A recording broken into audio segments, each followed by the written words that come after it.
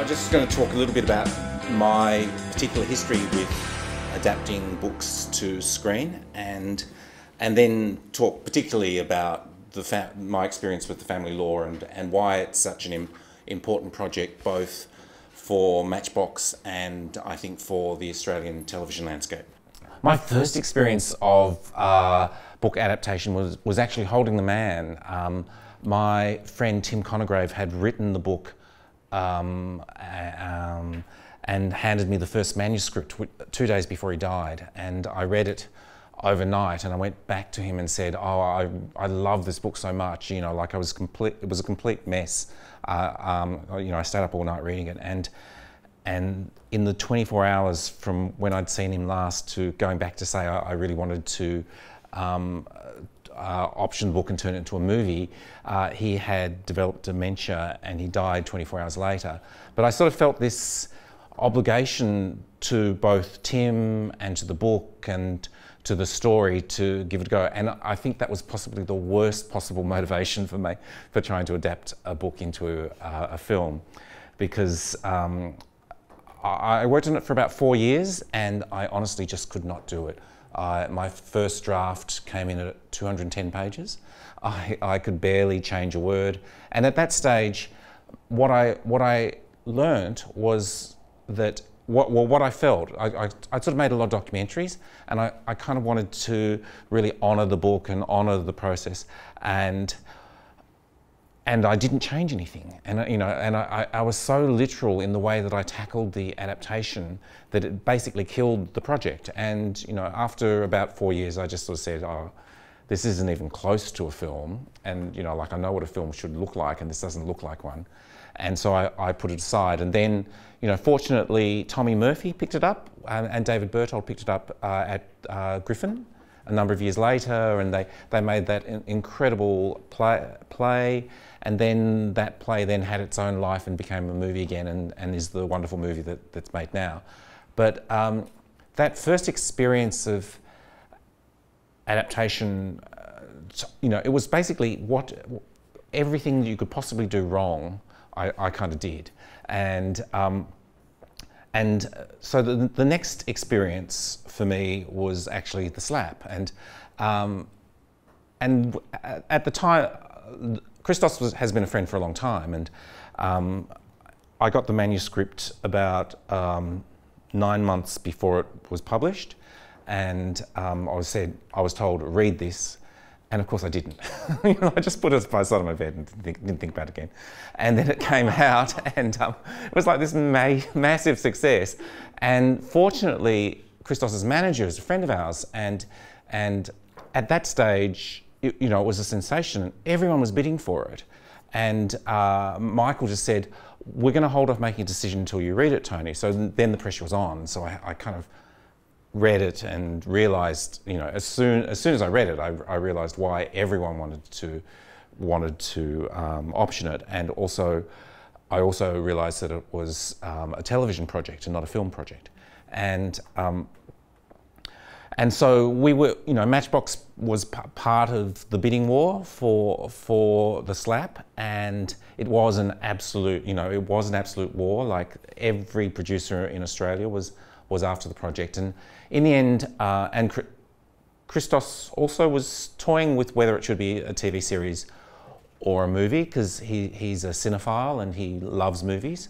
But in the end, I wrote him a letter talking about the process and why it was important for us to do it and the way that we would do it, and the process was always about honouring the book and honouring him as a writer and treating the project with integrity and being inclusive of him along the way.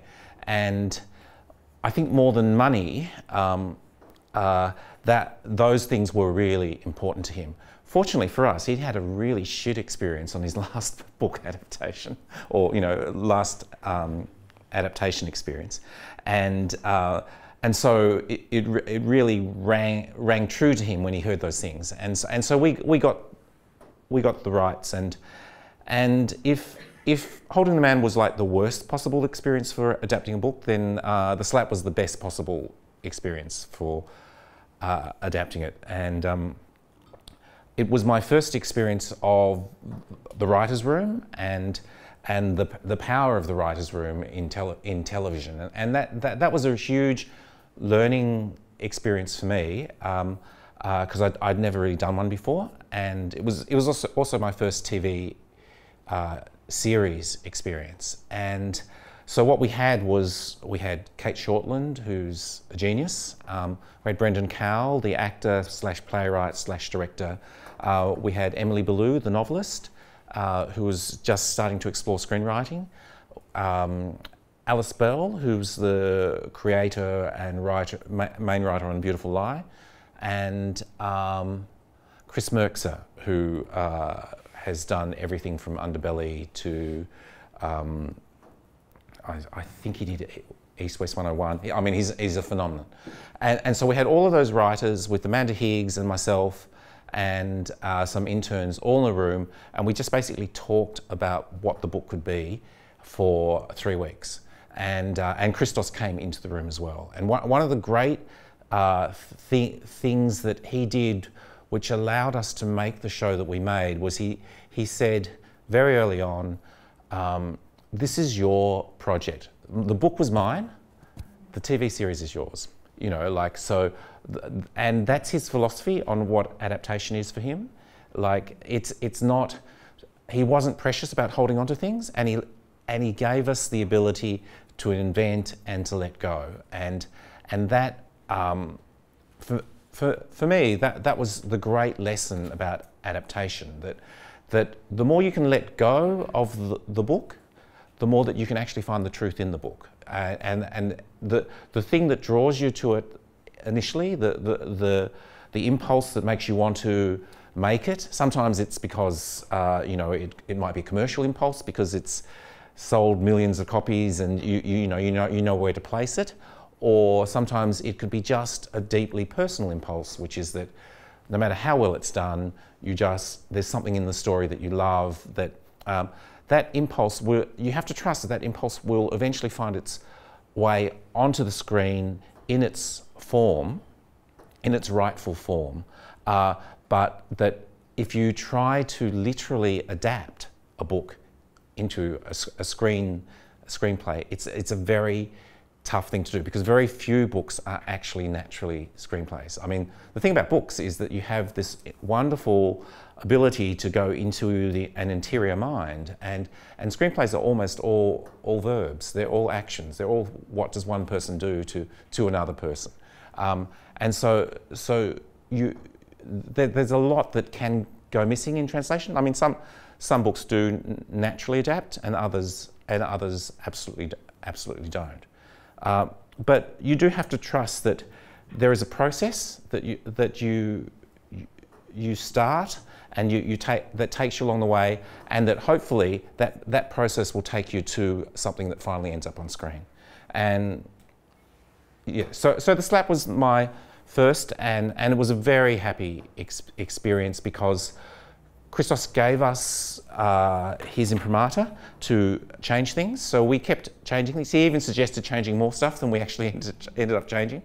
But what was really interesting was that often when we were stuck, we would find a line in the book or something that from a different kind of chapter, and it would give us the answer to a character, you know, like, and I think that, you know, at the end of the process, Christos often forgot what was in the book and what was on the TV series. Like for instance, he taught in the book, Anouk's mother had died of cancer years ago, but we kind of felt like she needed some other kind of current burden in her life, which was not about her work. So we brought her back to life. And Christos always talked to her as though she was alive in the book, but we had to remind him that no, she was dead. So that was the opposite experience.